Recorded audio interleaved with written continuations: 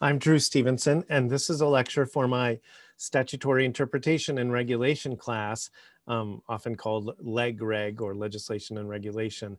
And we're going to be talking about the rule of lenity. This is a classic canon of construction that's really about construing penal statutes or the criminal code in favor of defendants, or giving defendants the benefit of the doubt when there's ambiguity in the statute. And by the way, you're going to see references throughout this to something called Sutherland's statutory construction. A couple quick words about this.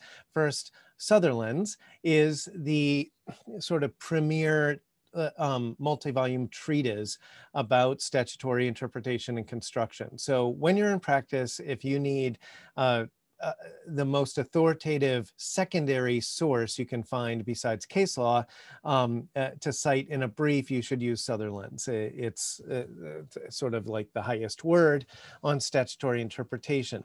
The other thing that's nice about Sutherland's is that it's a database on Westlaw and is searchable and is annotated. And so if you have a case come up that's about something like the rule of lenity, Sutherland's will annotated will point you to a lot of other cases and save you a lot of time in finding other cases about this, at least older cases, on different aspects and applications of the rule of lenity. Okay, last word about this. The rule of lenity is part of a group of things we call canons of construction.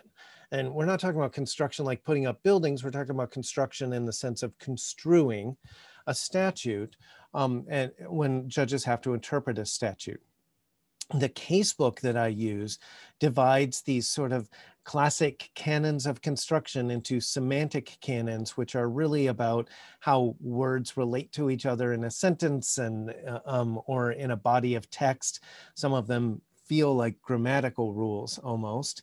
And then substantive canons, which are really sort of policy decisions from the courts about that really reflect an understanding of the judiciary's role vis-a-vis the legislature and the executive branch and so forth. And in some ways, some people wouldn't even call them canons, substantive canons. They would just say it's just a maxim or a rule.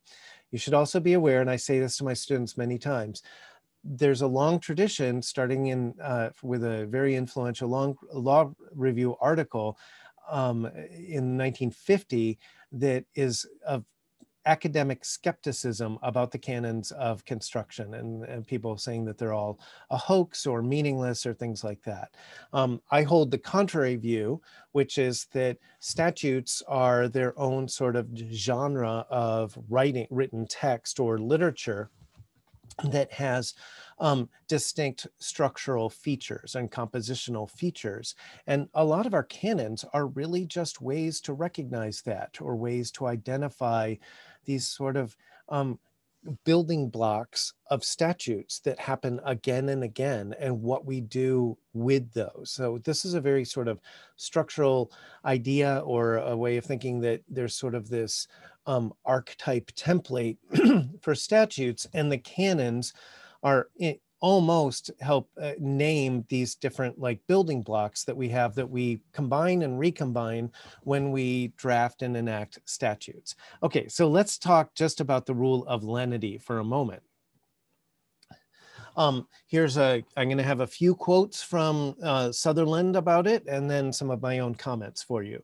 Traditionally, courts have construed penal statutes, and again, we're talking about criminal statutes where you can go to jail, strictly in a defendant's favor. 2 centuries ago, the Supreme Court, John Marshall, observed the rule that penal laws are to be construed strictly is perhaps not much less old than construction itself. In other words, this is one of our oldest canons. It has a very impressive historical pedigree going back to the 16 and 1700s. So commentators have noted that the rule's rise is rooted in a series of 16th, 17th, and 18th century English statutes that excluded many criminal defendants from the benefit of the clergy, which was a longstanding practice to mitigate the law's severity by abrogating the death penalty for common law felonies. And so this is a mouthful, but it's a way of saying, remember at common law, we had the death penalty for kind of available for every felony, even theft. Today, we only use the death penalty for murder, but in the common law period, any felony could carry the death penalty.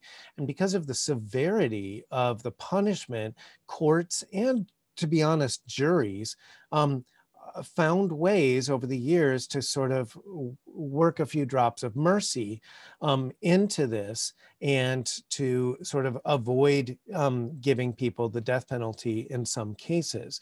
If you think about it, when the stakes are that high, maybe courts are more likely to really think about what they're doing, and that affects how they interpret things. Also, keep in mind, though, that in that same period, in the 16th, 17th, and 18th centuries, we really didn't have as many statutes to interpret. So Parliament really didn't legislate as much as modern Congress does. And so the courts, a lot of times in the common law era, were in fact dealing with common law, the judge-made law, more than statutes, by comparison with today's courts, where we live in an age of statutory law and everything is driven by statutes and interpreting statutes. Here's another quote. The rule of strict construction or rule of lenity in the criminal context requires courts to interpret ambiguous penal laws in favor of the defendants subjected to them. If you wanted a nice classic like statement of the rule of lenity, that's one from a pretty official source. Now, here's a few sort of nuances or caveats. The rule of lenity applies only if, after using the usual tools of statutory construction, courts are left with a grievous ambiguity or uncertainty in a statute. In other words, if the statute's clear, there's no rule of lenity to come into play. It doesn't trigger the rule of lenity. The rule of lenity is about ambiguous criminal statutes, or maybe, where a statute is silent on some point that has come up in a criminal prosecution.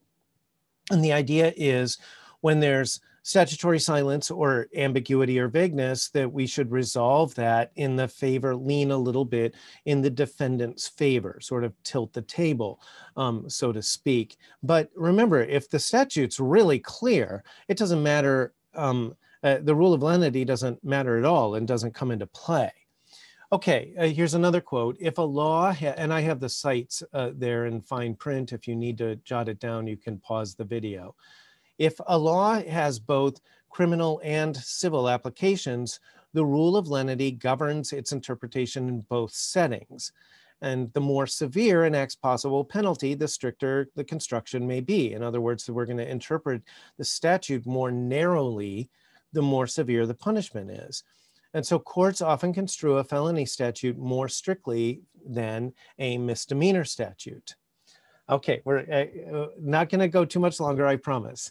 The rule of lenity applies to the substantive ambit of criminal prohibitions, as well as to the penalties they impose, including sentencing guidelines. And this is an interesting point that we don't often cover in our statutory interpretation classes and cases, is that we also, remember, have codified like sentencing guidelines now. And so judges end up having to interpret the sentence sections or punishment sections of either statutes or sentencing guidelines, and the rule of lenity can come into play there as well. And in practical terms, when it applies, defendants are less likely to be guilty or liable, and courts will choose the less severe penalty, even if the conviction is sort of in the bag. For example, remember that in the vast majority of criminal prosecutions in the United States, the defendants enter a guilty plea, right? We resolve the cases through plea bargaining in probably more than 90% of the cases. So an awful lot of what judges are doing on the criminal docket is really sentencing. Application of the rule depends, as an initial matter, on a judicial finding of ambiguity. And this is sort of extending a point from above. A statute is ambiguous if it can reasonably be interpreted in two or more ways, but it's not ambiguous simply because different interpretations are conceivable. A statute is not ambiguous for lenity purposes just because judicial authority is divided over its proper construction. And ambiguity is not equivalent to the mere possibility of a narrower reading. In other words, we have a little bit of a problem that ambiguity is in the eye of the beholder. They're not saying that just because someone who's very, very imaginative could come up with a far-fetched alternative interpretation of a statute, and so now we get to invoke the rule of lenity. There really has to be two plausible readings or more of a statute or term. And the rule comes into operation. This is actually a point that gets reiterated by Sutherland several times. It comes into operation at the end of the process of construing what a legislature has expressed, not at the beginning as an overriding consideration of being lenient to wrongdoers. So the word itself, lenity, is basically a cognate of our word lenient. It means leniency. It's just an archaic word for that. But we're not just announcing at the outset that we're going to interpret the statute as leniently as we can. We already sort of have a burden of proof that's supposed to do that work, right? The prosecutors have to prove guilt beyond a reasonable doubt and so forth. And then we have a number of procedural protections like the warrant requirement and so forth to protect people against bogus prosecutions. And so the rule of lenity doesn't come into play before trial. And think of it that way. When you're in practice, if you are doing criminal work, this is not a part of the pre-trial motions process like exclusionary rules and motions in limine and things like that. This is going to come in really often at the when you're talking about the jury instructions, for example. So courts treat the rule as a tiebreaker when there's an otherwise unresolved ambiguity in the statute. And I actually really like that little phrase. And so think of the rule of lenity as the tiebreaker in favor, but always in favor of the defendant when there's some otherwise unresolved statutory ambiguity. Okay, a couple of things for you on test questions, and you should also watch out for this. In theory, the rule of lenity could pop up on the bar exam even. The rule of lenity applies only in criminal cases, never in a strictly civil case. So we're not going to talk about the rule of lenity in torts or contracts or property law. And so watch out for this. This is a gotcha test question to give you some sort of hypothetical about a civil lawsuit and then give you the rule of lenity, ask you if the rule of lenity applies. And that's a trick question. It only applies if we have a criminal prosecution. Also note, and this is sort of kicking things up a notch here, in many cases, the rule of lenity is in tension with the last antecedent rule, like in United States v. Bass, because the latter makes the statute broader. In other words, the last antecedent rule says that a final modifier refers only to one word or phrase, which makes it easier for the prosecution to win. And the rule of, so what you're going to see when you read criminal cases, especially if it goes to a Supreme Court, is that when you have a majority and a dissent, a lot of times one group of the justices is talking about the rule of lenity, and the other view, like if it's a majority is talking about the rule of lenity, a lot of times the dissent will be talking about the last antecedent rule, and vice versa. So you could have the majority going with the last antecedent rule, and then the dissent saying we should have followed the rule of lenity here. Okay, where do we get this rule of lenity? Courts often base it on ideas of due process. The idea that unclear statutes are also unfair to the citizenry. And so, for example, someone who wants to obey the law doesn't really know how to conform their behavior to the requirements of the law. And all of a sudden they're being prosecuted and caught by surprise. And that idea is kind of horrifying to the judiciary.